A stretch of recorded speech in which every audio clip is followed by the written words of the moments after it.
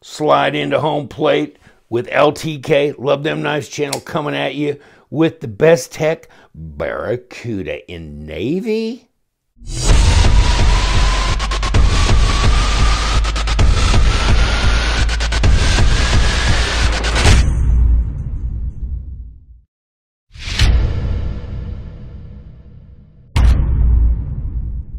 Check this out. Whoa, isn't that beautiful?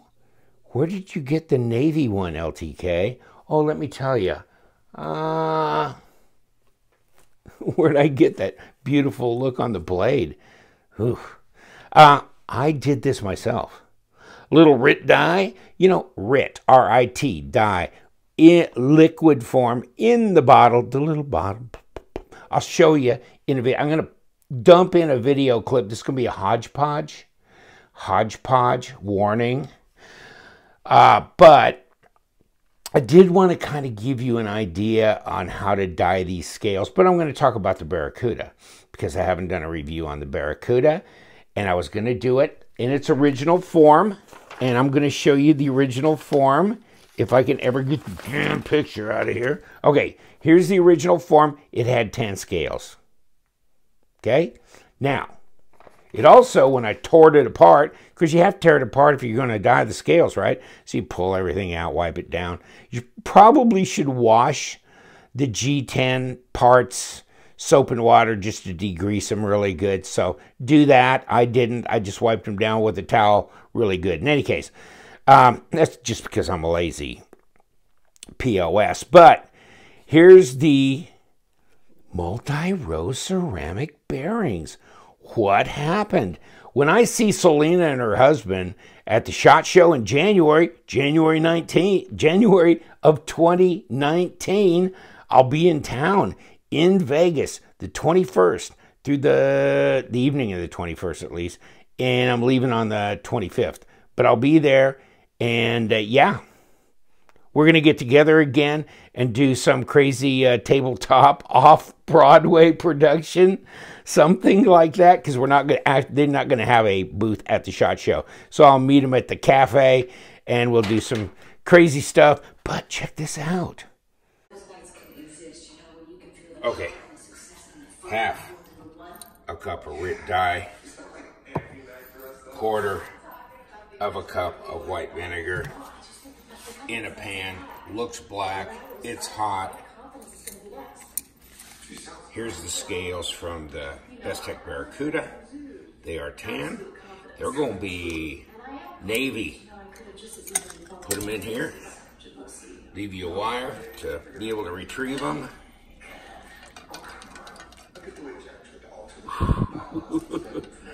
Yeah, boy. Okay, so now set my timer, and for about 10 minutes.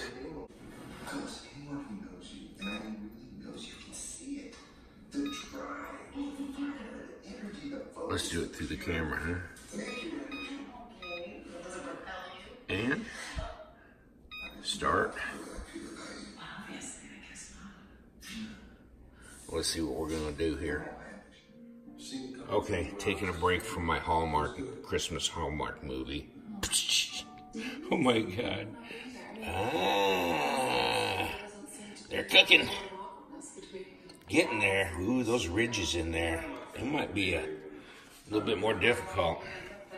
We'll see. We got another 2.5 minutes to go of that 10 minutes. We might have to go longer than that. Okay, just got these out of the dye. These Bestech Barracuda G10 multi-row bearings. Go figure on that, huh? But I pulled these out. I had them in navy dye, and they're ribbed scales, so they kind of give a little look of like linen micarta, and it's supposed to be navy. It's almost a, I don't know, a bluish, well, purplish, but it's streaked, which I like. I like that kind of, that grainy look on that. That's really cool. Let me know what you think. But yeah, I'm going to put this together and show it to you. I still got the wire holding on to it. Okay. Maybe we ought to put this sucker back together. This is the side I want right here. This is going to be the presentation side of the knife.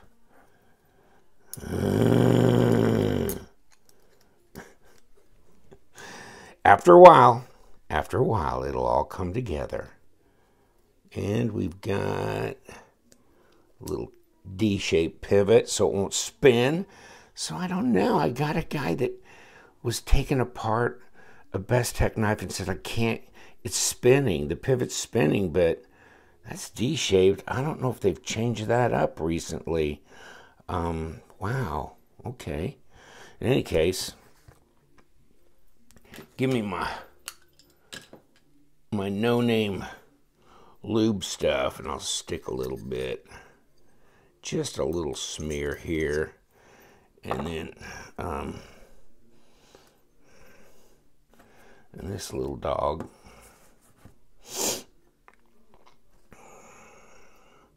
got to go in. Give me a little bit more. Just touch it here, and enough maybe to hold it in place while I load it on the frame.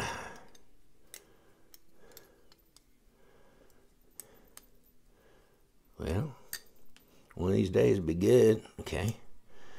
So, let's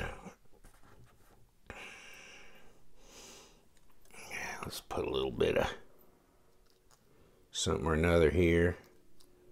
Looks like they did have a little bit of Loctite in here at some point, which I'm not really too crazy about unless I'm putting it in there, doing it myself.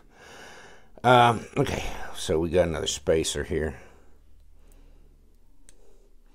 And of course we got to put our back spacer on, which goes like that. Okay. Then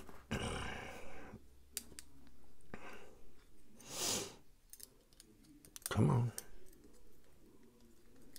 Oh, did we knock our little stop pin right out of there? I'll put it right back in, damn it.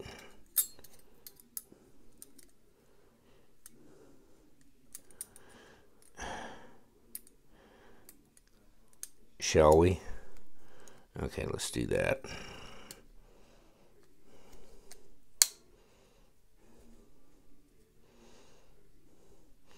Yeah, we might want to put one of these little screws in here just to kind of start getting it locked down. Just for the hell of it. Okay, now let's come from the back side. We got nothing over here.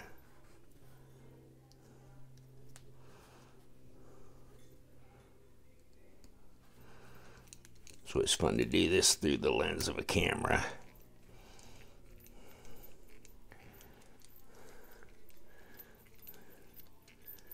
All right, that was a long travel. Okay, so I think we're getting a little bit of lockdown here. Let's get the pivot in here. And that's a number 8. They're still doing number 6s on the small screws. Multi-row bearings. Getting uppity. Well, it's already centered, so pretty close to whatever adjustments need to be done.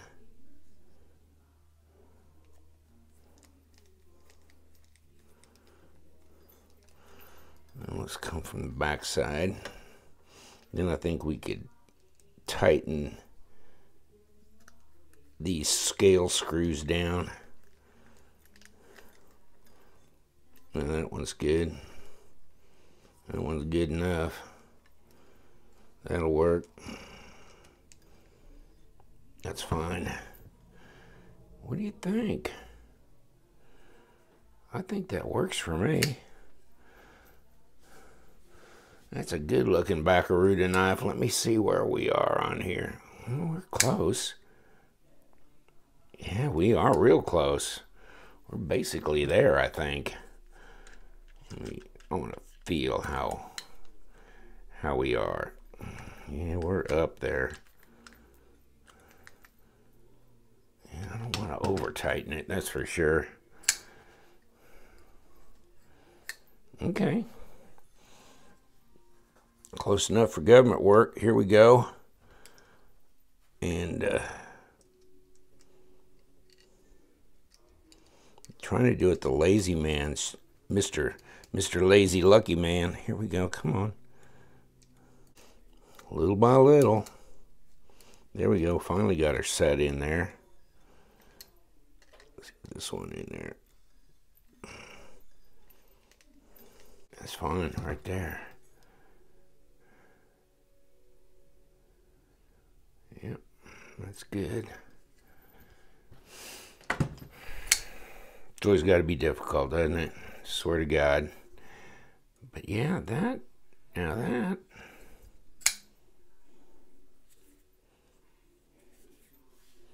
Is interesting. I'm not sure this is my favorite Bestech knife design, but I like the way the scales turned out on this thing.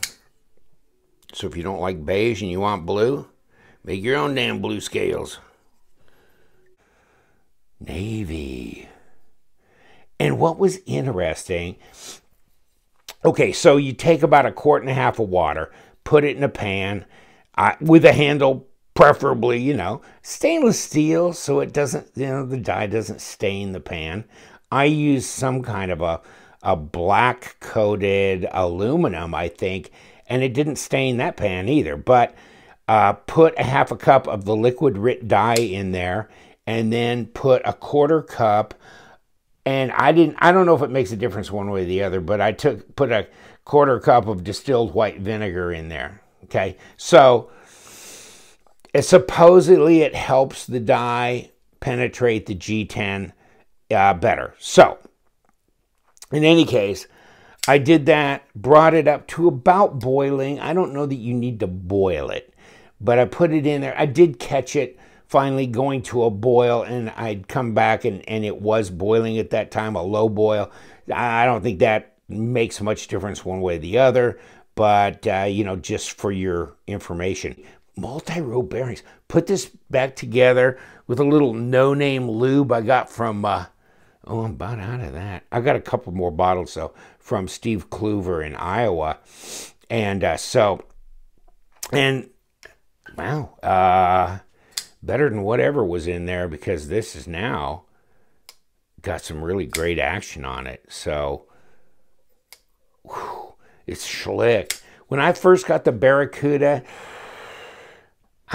you know, I got it because visually, I liked the look of it, and I thought it was neat, and I'm pretty much up for grabbing every one of the G10 models that Bestech puts out, because they're, first of all, they're affordable, and second of all, they're interesting, and they're usually really solid knives. So D2 blade, of course, and we've tested them before, and they test fine as D2. This is a flipper, liner lock. There's your lockup, 25, 30%. Okay, you've got skeletonized liners in here for weight reduction. Pocket clip that's, you know, right hand tip up only. But it's a deep carry style. Easy to disengage this pass through here. See that? And it's got jimping on it. And then you've got some traction up here on top of the liners, and a jimped flipper tab, which is really cool. It's milled out up here. Very intuitive, very easy. I don't think the detent's all that incredible. There it goes. About a 5. I'm going to say a 5. But it's smooth. That's nice. That's good action. Like a stonewash blade there, obviously. Satin flats. How big is the knife? Let's find out. Well, depends on where you want to measure to. You want to go to the closest place on the bolster, 3.5. Down here at 3 3/4. So 90 millimeters minimum. And depending on up to 95, wherever you want to measure back to. 8.5 overall. Oh, 8 1/4 maybe. And then 21 centimeters. So same size as the paramilitary. And if we could get Rex out here, because we got a nice color differentiation between the two, like that. What do you think? I like that color combination. In any case, so you're done, Rex. You like it? I think it's great. What do we got for blade stock? Let's try this. And 0.133, 3.4. 3.4. Oop. Too fat for that one, so it must be over a 5.0. 5.7. Ooh. Okay, so it's got some meat on the bones. 14.5 millimeters. And how much does it weigh? Because that's important too. Sorry if I took up the whole front end of this video on the dye job, but I'm just so stoked on this. I just think that's handsome. Now, with gold liners, it'd be really beautiful, wouldn't it? Oh, hello, Aquila. Yeah, this was tan scales as well. And I dyed this in there, and when I came out, I thought it was going to be black. I thought, oh, crap. I just, you know, did no good on this. But you know what? Put the light to it. It's blue. And look at them gold liners. Is that handsome? Of course, one of the viewers like, now you need to anodize that bronze. So I got 2 for 1 because I kept the solution there. It says, I'm going to pull another knife apart. Actually, my intention was to do this one. And then when this came out, I decided I'm going to do this one anyhow. So shut up and weigh it. 132 grams. And 4.66 ounces. It's not bad. So yeah, I didn't really intend to do this one, but this was the bigger success, I think.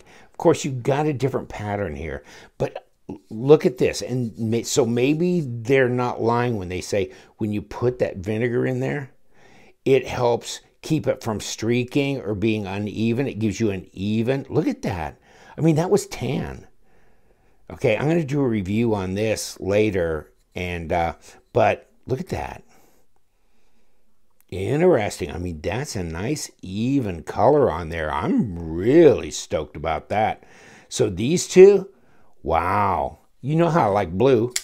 Big blue in bearings, and even if it's not that big, that's still a handsome color. It's good. So I'm all proud of myself for actually doing something to mod a knife and actually have it come out. It's just wonderful when a plan comes together, especially for me.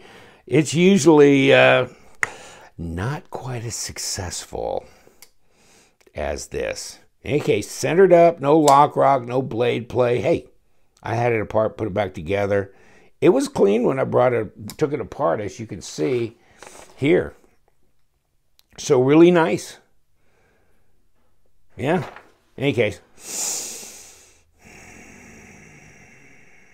Yeah, I like it. I like it. Will it be a knife? Oh, yeah. Forgot that part. Okay, yeah. Nice and sharp out of the box. So, yes, no fails on this one. You know, this is this front choil thing. This was the biggest problem I had with this whole knife here. It's like, why don't you cut this choil a little higher? Go a little deeper in here. And then you've got a little fatter area as you go up, right?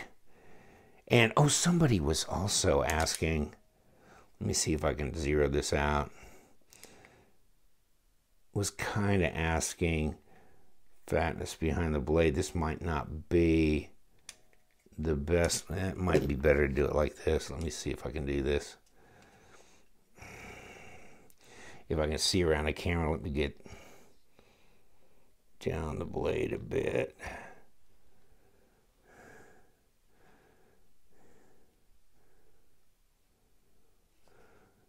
No, we're going for inches. Come on, back, back, back. Here we go. So I'd say right there, 0.02. Or even tighter there, right? That's pretty thin. Should make a good slicer. Looks like a flat grind. But yeah, this choil here, I wanted it to lump up a little higher. If you go through, then you don't really have much protection to keep your finger from sliding forward. So that, you know, plus it kind of looks a little funky. Give me a choil somewhere. Yeah, this a little bit, you know, this actually doesn't really give you much either as far as depth goes. And I'm trying to see if I can find a knife. And I don't like this when it curves back on itself, kind of. You know, it doesn't stretch forward like this. See? Nah, I don't like that kind of hook back here. But this is fine. You know, I just like it to be a little deeper here. So I guess I beat that horse to death. Otherwise, I think this ought to be a little slice and jockey. And could it pierce? Of course it could. So nice traction up here. Go forward position. Yeah, but this feels thin here. It feels a little scary because it just feels thin. It's not going to cut you, but, well, you're gonna end up with this crease on your finger right here. See? I mean, because it's real thin there. And it's uncomfortable because of that. Especially for heavy cutting tasks. So you got to stay back here, really. Maybe you could move up like here, and that'd be okay. Yeah, so, oh well. Screwing around with it, but I'll tell you what, I really like this. Here's for the tan, right? But, and on the other side, of course, it's just Barracuda. Love this knife. I do now with the scales the way it is. I'm going to forgive everything else. It could be a total mess up, and now I'm going to love it because I did the scales and they're so cool. Don't you like that? That reviewer perspective. Actually, the design flows on this knife, so nothing wrong there. It's just, yeah, I don't like this. If this thing was cut up here, can somebody grind me a choil up there? I'll send it to you. Grind me a choil. Otherwise, we're all good. Take care, my friends. Hey, don't forget my other midnight beauty, right? You know what we do around here. We love them knives, so you guys, you stay sharp.